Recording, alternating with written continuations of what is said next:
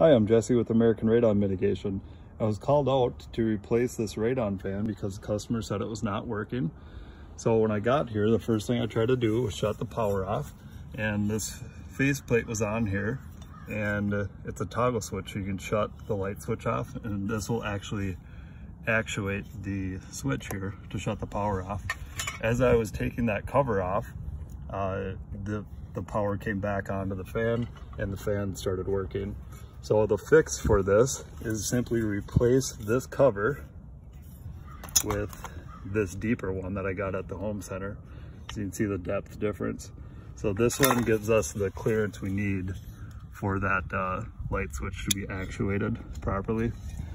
So before you do that, make sure you shut the power off to the breaker in the basement, and then this one is going to work once we put this back together. So I've got to put the gasket back in there, which is here, and then I'll put this cover on and we will be back in business. No need to replace the fan. There's some gunk in here.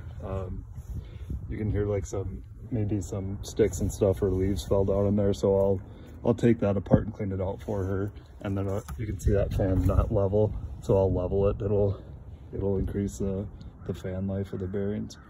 I'm Jesse with American Radon. Thanks for watching.